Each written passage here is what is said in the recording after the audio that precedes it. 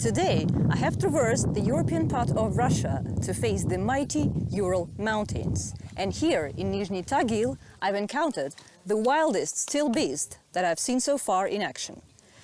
Normally, I deal with smaller weapons in my vlog, not much bigger than me. But today, please welcome TOS 1A, heavy flamethrower system.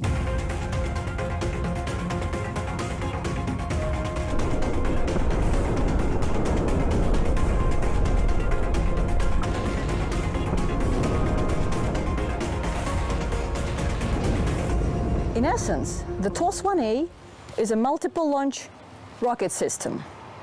But it looks quite peculiar and thus puzzles many specialists and amateurs. We should solve this riddle. So let's unpack the box and see what's inside the TOS 1A system. In the middle, we see two main elements that are the core of the system. They are the launch vehicle and the transloader vehicle. But it is equally important to see other parts, so we keep on ransacking the box and unfold a command post vehicle and finishes the row a check and test vehicle. Let's learn more about each element.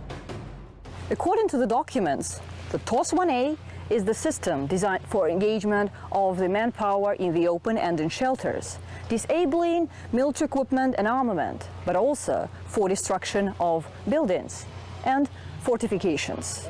And that sounds quite normal for a powerful multiple rocket launcher. But what embarrasses many specialists is its main characteristic, namely its firing range. It seems surprisingly short, from meager 600 meters to 6,000 meters. Compare it to ranges of other multiple rocket launchers that go as far as 70 to 90 kilometers. And as is the case with the Russian 9K515 Tornado S system, even 120 kilometers. 6,000 meters versus 120,000 meters. Puzzling, isn't it? Let's have a closer look at the launch vehicle and find out the reason for this discrepancy. The first impression of the vehicle is that we are dealing with a tank without a gun, but featuring a specific turret. And this impression is correct. The chassis of the system is based on the T90 or T72 MBT, with all the elements, including power plant, transmission and armoring, the same as the tank has. The launch vehicle has a crew of 3 and a combat weight of 46.5 tons. The tank turret has been replaced with a new, protected, power-operated launcher with 3 rows, each of 8 220mm rocket launching tubes. The launcher is protected from small arms fire and fragments. Moreover, the transloader vehicle also has the same running gear, is very protected and boasts extraordinary cross-country performance. Here, the original turret has been replaced by 2 racks, each of 12 rockets. The racks sit under armored covers while in transit, and they are removed using a hydraulically operated crane positioned between the racks. The crane has a maximum lifting capacity of 1,000 kgs and is operated by remote control. But why would the system need such a serious protection? Because it operates in a dangerous proximity to the front line. This fancy-dressed car is a command post vehicle. It does reconnaissance, calculates data, collects meteorological information, provides target designation to launchers, assesses results, and reports to the High Commander. The crew is 3: commander, senior officer, and a drone operator.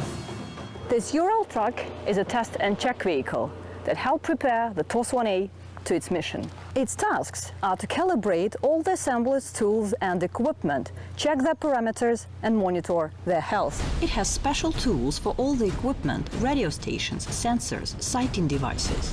After the mission, the vehicle does the necessary maintenance, like launching tube cleaning, some repairs including welding and other works. Here I feel a good structure, just look at all the boxes.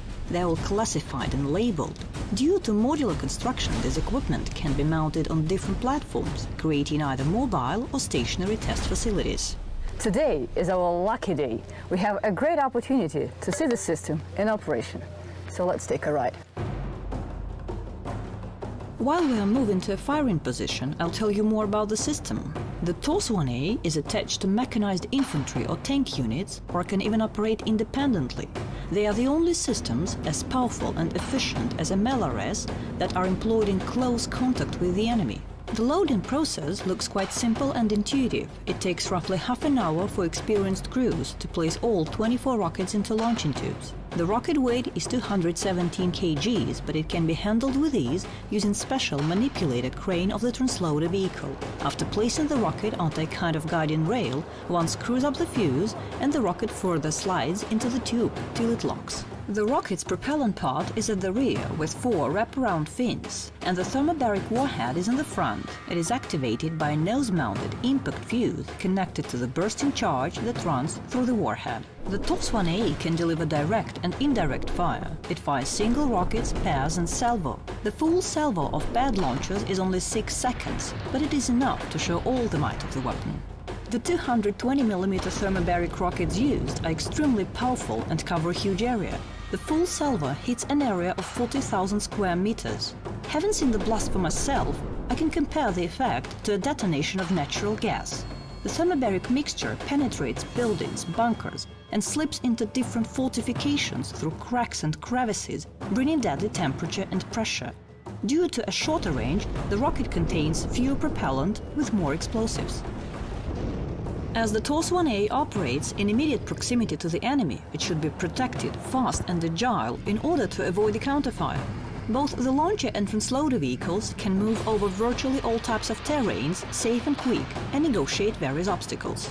When being in a war zone, time becomes critical. The launcher deploys and prepares for fire in just 90 seconds. After fire, in less than a minute, the TOS-1A is ready to relocate or leave the battlefield for good.